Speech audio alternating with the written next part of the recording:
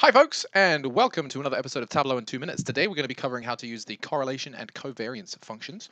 So let's go ahead and connect ourselves to some data here. What we are going to connect to today is this data set that looks at the toughest sport by skill. So we basically have a list of skills that all go here like that, and then we have a list of sports.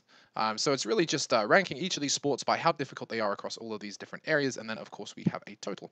So what we could do with a data set like this is we could take a look at each of these attributes and determine what the covariance is between these two, between each of these items and the total. So covariance just tells us how related two items are. So when one goes up, does the other one go up?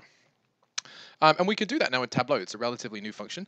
What we do is called covariance, and we just do covariance, and then we want to drag two columns across. So covariance is computed pairwise, so it's going to compute between each pair of these numbers. So let's go ahead and pick, so we'll just add agility in there. There we go, whoops, put it outside the parentheses.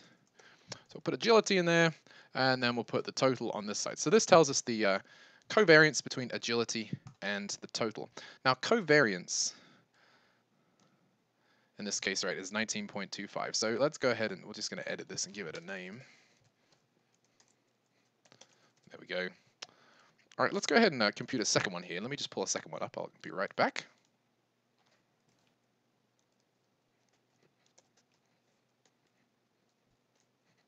All right, so let's pull that up and then go ahead and we'll drag that in there.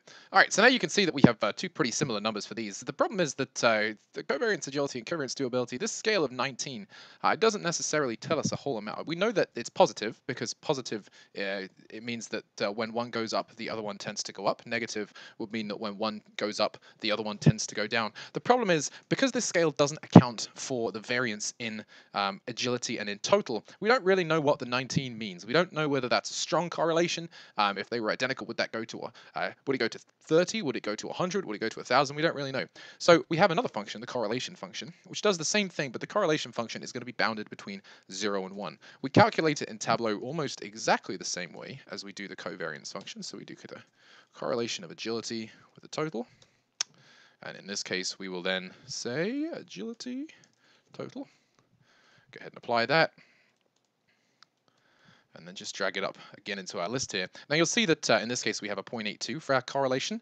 So 19.25 is equal to a correlation of 0.82 when you take into account the variance of each of these two things. This is comparable across different metrics. So if we computed the correlation for all of these metrics, we could compare them to see which was the strongest predictor.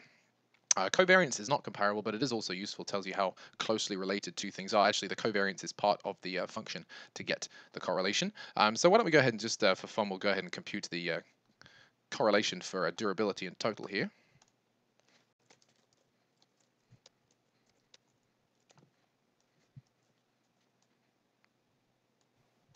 There you go. So now you can see that the covariance is slightly higher. The correlation is also slightly higher. So again, same story we're being told by these two metrics, but the 0.82 and the 0.85 are directly comparable, whereas the 19.25 and the 19.56 aren't. This is an interesting function you might want to use in your dashboards to understand how closely two KPIs move in tandem with one another, or how closely two other metrics move in tandem with one another. So that does it for this episode of Tableau in 2 minutes. If you have any questions, please leave them in the comments. There is a link to the workbook and the dataset in the video description. And if you like what you hear and if you'd like more Tableau tips and tricks, then please subscribe to our channel, and we will see you next time.